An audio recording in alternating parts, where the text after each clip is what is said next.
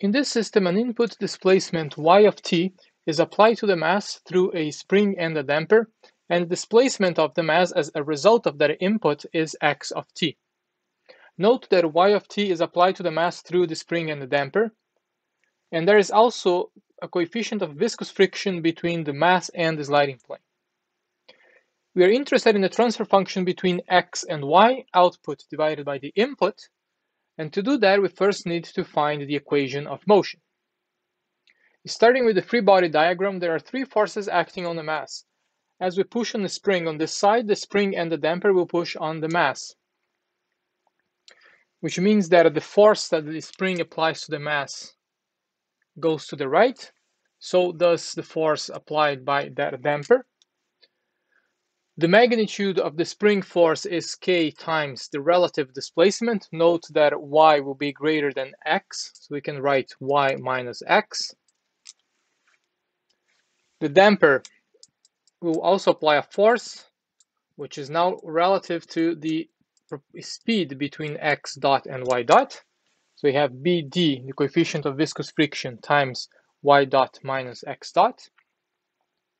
And this friction here, the coefficient of viscous friction between the mass and the plane, will slow down the mass. As the mass moves to the right, that force will be applied to the left because it goes against motion. And the magnitude of that force is Bs, the coefficient of viscous friction, times the speed of the mass, x dot.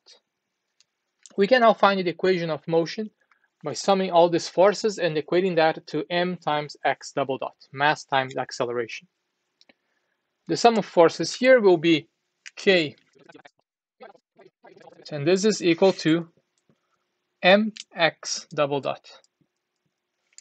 This is in the time domain. We can now take the Laplace transform of this expression, and the Laplace transform gives k, y becomes y of s, x becomes x of s. The derivative of x and y in the frequency domain is simply the variable multiplied by s, so bs times y of s minus x of s. Same goes for bs, negative bs s, derivative of x of s, and this is equal to m times s squared, second derivative of x of s.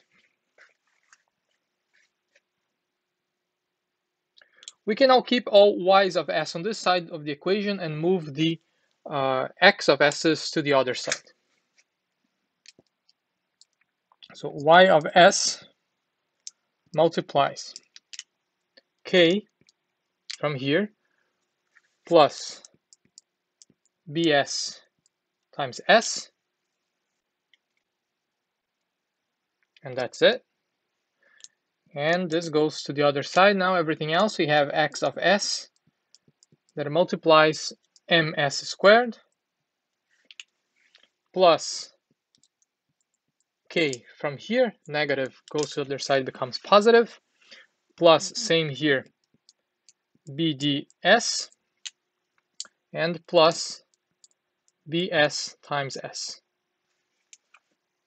Now the transfer function is defined as the output divided by the input, that is x over y. So x of s over y of s is, the numerator is bs, sbs plus k, and the denominator is ms squared plus, let's factor now all terms with s times bd plus bs plus k. And this is the transfer function of the system. By replacing the numerical values given in the problem, we can rewrite the transfer function numerically as shown here. Having the numerical values of the transfer function allows it to be written in the standard form. And the standard form for a second order transfer function is given as s squared plus 2 zeta omega n s plus omega n squared. This is the standard form in the denominator of the transfer function. There is no standard form for the numerator. To determine the natural frequency and the damping ratio, all we have to do now is to equate the coefficients of s, s squared, and s to the power of 0 to the numerical values we have. We see that a 1 multiplies s here, 1 multiplies s there. Here we have 1.55 that multiplies s, and here we have 2 zeta omega n. So we can now write that a 2 zeta omega n equals to 1.55. Omega n squared multiplies s to the power of 0, and 1.8 here multiplies s to the power of 0. So we have now omega n squared equals to 1.8, which gives omega n as 1.37 radians per second, the natural frequency of the undamped system.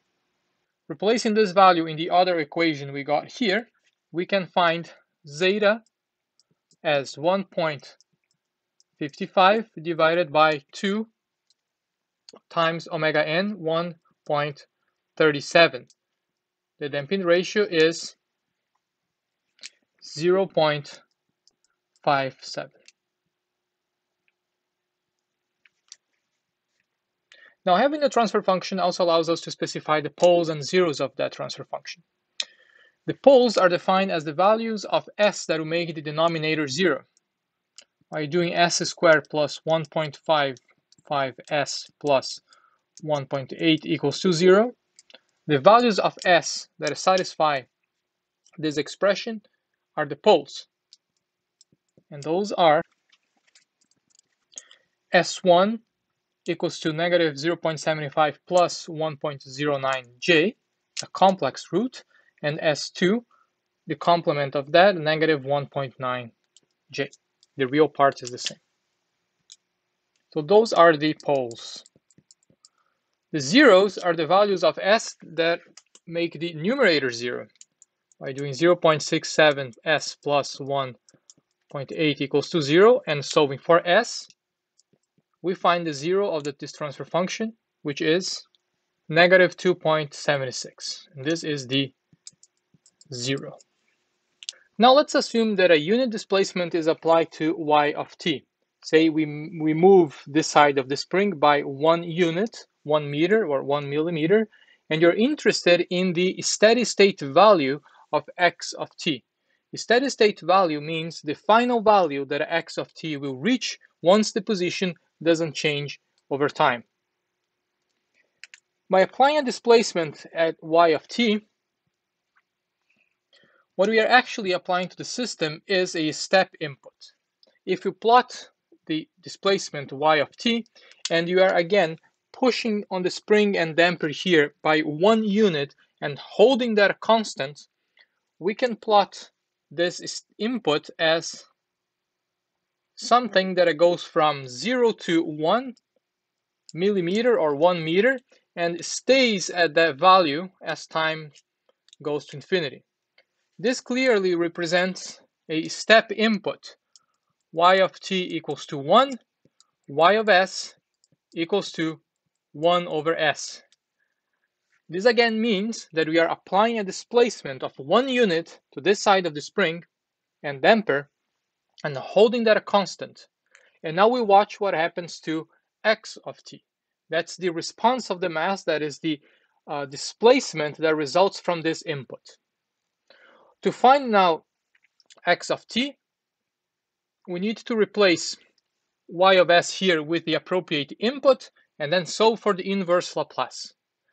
We're not going to do that because it will take some time, but what we can do is to find the final value. The final value of x of t can be now calculated by taking the limit when s tends to 0 of s times x of s, which gives the limit of s tending to 0 of s times x of s is now our function, 0.65s plus 1.8 divided by s squared plus 1.55s plus 1.8.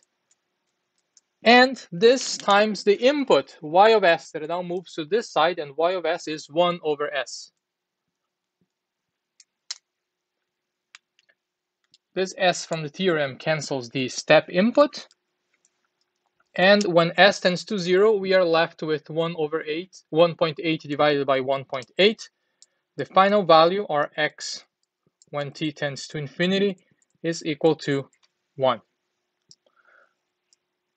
This is a very interesting result and very intuitive at the same time. This tells us that if we move the spring on this side by 1 millimeter or 1 unit, the mass will eventually also move by the same amount, by 1. To go from 0 to 1, now the mass will follow a step response, and that step response we have sinusoidal and exponential components, again, because if you look at the poles of our transfer function, they have both imaginary and exponential components.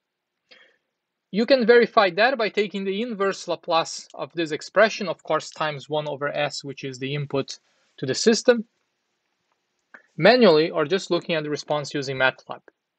And you'll see that eventually the mass will reach 1, which is the same value that was applied at the input.